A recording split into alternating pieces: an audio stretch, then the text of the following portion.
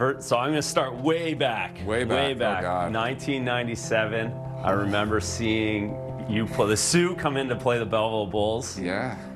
Scored 2 goals, just dominant. Really? And I remember thinking, like, this guy's only 10 months older than me. How am I ever going to make it? Oh, geez, and you did. I did a good job. You did a good job. I found a way. But, you know, take me back to being the #1 pick here in Boston and what it was like to be a #1 pick in '97 compared to what it is nowadays. Oh, it's nothing compared to what it was, you know, back then. It's, you know, no pressure.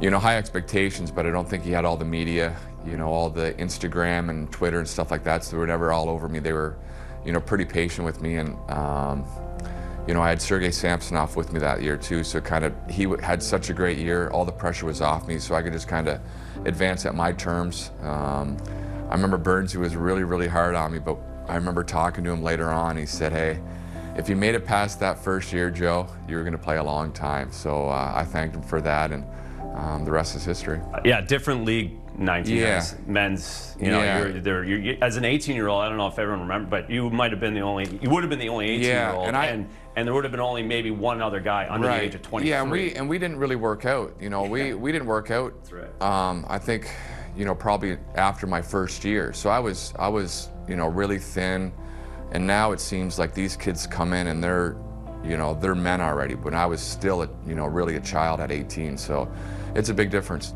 03-04. Yeah. Playoffs. Yeah. I still think about it weekly. You probably less because you actually had some runs. Yeah. That was we should have won that year. Yeah. Obviously, your injury 2 days, 3 days before the playoffs. And I remember how injured you actually were and how much you had to gut that out.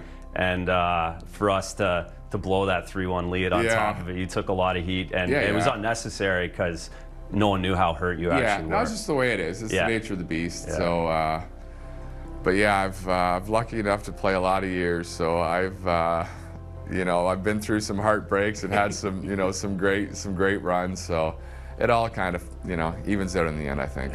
Didn't for me. No, sorry, Razy.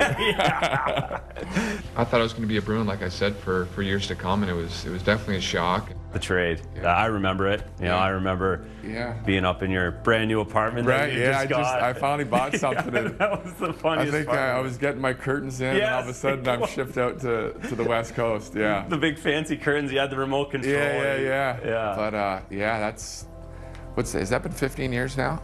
Yeah. So it's and it goes by fast. It goes by real fast. But yeah, that was a little bit of a shock.